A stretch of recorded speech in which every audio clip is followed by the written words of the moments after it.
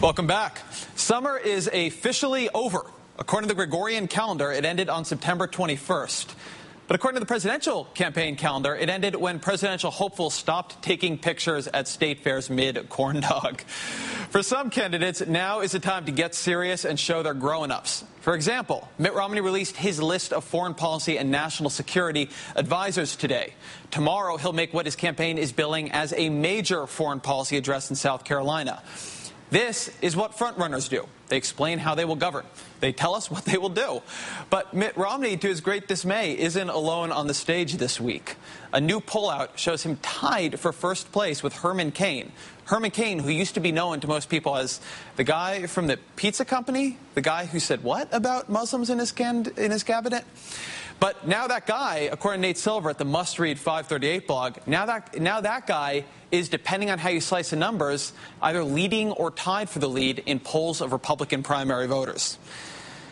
Now look, one glance at the unemployment numbers is enough to get at the basic importance of this election. It is not for kicks. Obama is not a shoo-in. Whoever the Republicans nominate might well be sworn in as president in January 2013. And that means that they'll have their finger on the button. It means they'll have to take charge of the Treasury Department. And frankly, given the poor relations between Democrats and Republicans right now, given the gridlock, probably means they'll have responsibility for reforming the tax code, too. So in addition to evidence that they are tied at the moment, Mitt Romney and Herman Cain have something else important in common also. They have both released economic plans that would, among other things, reform the tax code. Mitt Romney's is very long. It is 160 pages, but good for him. The tax code and the rest of the economy is complicated. Herman Cain's plan for the economy is, I'm trying to think what the best way to put this is. It has a title. It definitely has a title. It's Herman Cain's 999 plan. And to listen to Cain tell it, it'll wash your car and do your dishes.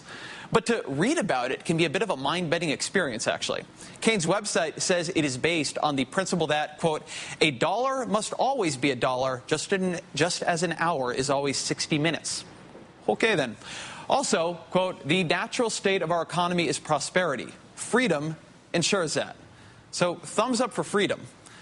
But what is the 999 plan? I mean, it's got to be more than just bottled freedom. Well, it's a 9% flat tax on businesses, a 9% income tax, and a 9% national sales tax. That's really all we know. We don't have numbers on it. We don't have specifics. We don't have revenue estimates or information on who it will hurt and who it will help. It's sort of like going to a car dealership and getting a photograph of the car, except the car dealer is running for president. Fox's Chris Wallace seemed similarly confused a few weeks ago when he interviewed Cain. So he pressed him for some specifics. There's no explanation on your website of how you arrived at 999 or how these numbers add up. That is a good question, Chris Wallace. How do these numbers add up? Other than the rhetorical value of the title, 999, it's fun to say, though. How did Cain decide that 9% was exactly the right amount at which to tax people across all forms of taxation? How did he decide that was a perfect policy for freeing the economy? Here's how we arrived at it. I had some of the best economists in this country help me to develop this plan. That is intriguing. Who are the best economists in this country, Mr. Cain? Now, you say that, and you say that, and you've just repeated that this plan was researched and developed by some of the leading economic thinkers in the country. Yes. Again, we looked at your website. No mention of anyone. No, I haven't put them on there. Tell me the name of one of these leading economic thinkers who helped you come up with this plan. The chairman of my economic advisors is a gentleman by the name of Rich Lowry out of Cleveland, Ohio. He worked with a couple of other people, quite frankly, that are well known, that I'm not at liberty to mention their names. Why not? Why not, indeed? If it were such a great plan, wouldn't they like their names attached to it? Would they like to be a part of history? Would they like to be famous for coming up with a plan that saved the American economy? You shouldn't be so humble, secret economic advisors. We want to hear from you. We need to hear from you. Because no one I talk to can really make heads or tails of the plan. In fact, I'm getting two completely different interpretations when I went and looked around. The Center for American Progress checked out the plan, and they concluded it would raise about half as much as our current tax system. That's not the fiscally responsible revenue-neutral plan Cain promised. In fact, that would create a deficit that it's impossible almost to figure out how big that would be. So I asked the Nonpartisan Tax Policy Center to take another look. And though they weren't sure, they thought the corporate tax would actually act more like a consumption tax. And so all in all, the plan would impose an 18% tax on everything you consume.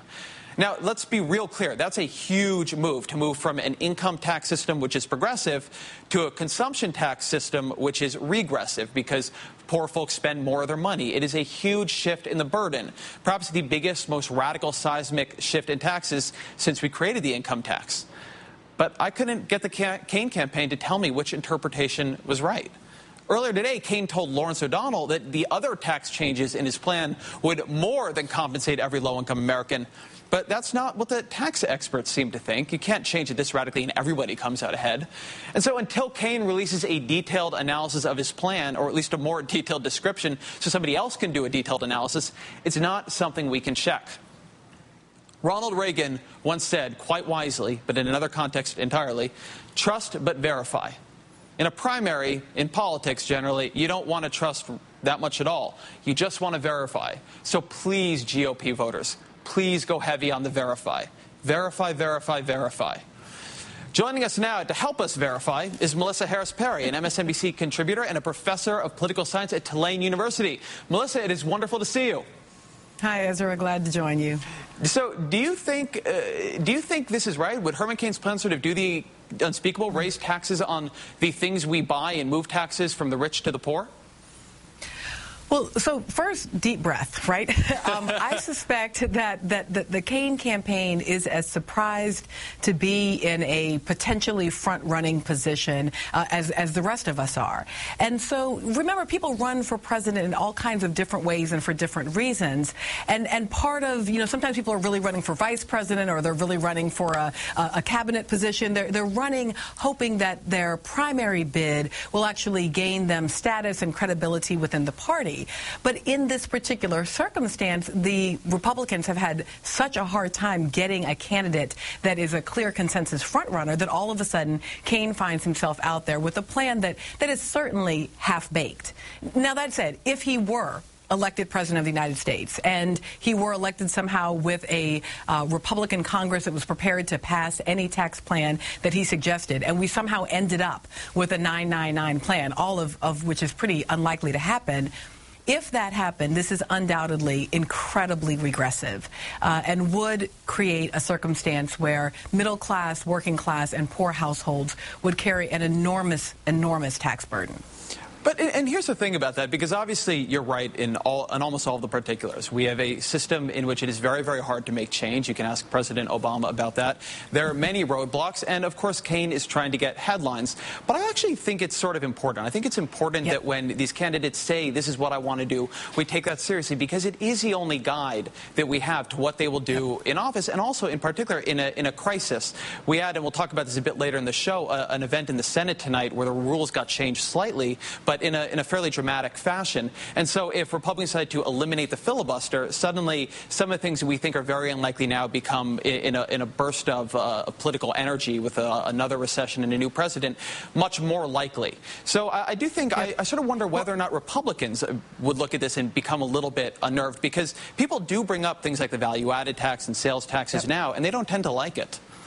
Well, so here's exactly, I mean, I think that you and I are on exactly the same page with this. So you started in your last segment, and we're really talking about the fact that this election very well may be decided by macro or even global economic processes. But that doesn't mean that what happens in the election itself is irrelevant, because what happens in these campaigns is we really start talking about what are the things that we value. When we elect a president, we are not, in fact, electing someone who can just make policy however he or she would like, but we are typically sort of choosing a package of values and ideas. In this context, part of what choosing a Herman Cain for president would mean is choosing simplicity over a recognition of how complex something like the tax code is. So saying, look, I don't care really what 999 means. I just know that it's simple and I can understand it. It would also mean saying that we value sort of the wealthiest Americans keeping more of their money while burdening the poorest Americans really on the consumption end, right? So burdening them in the sense that every loaf of bread that they buy, every pair of shoes that they buy is exceptionally more expensive relative to their income than it is for wealthier Americans, and really sort of opting into that as what our next set of economic and political values would be. And that, I think I agree with you, that is why it matters. Whether or not Herman Cain is actually going to be president is less relevant than whether or not we buy into those things as our value system. Beautifully put. Melissa Harris-Perry, MSNBC contributor and a professor of political science at Tulane University. Thank you so much for coming out tonight. Nice to see you, Ezra. You don't hear it from the media nearly enough, but the left is officially, perturbed. Author Naomi Klein joins me for the interview just ahead.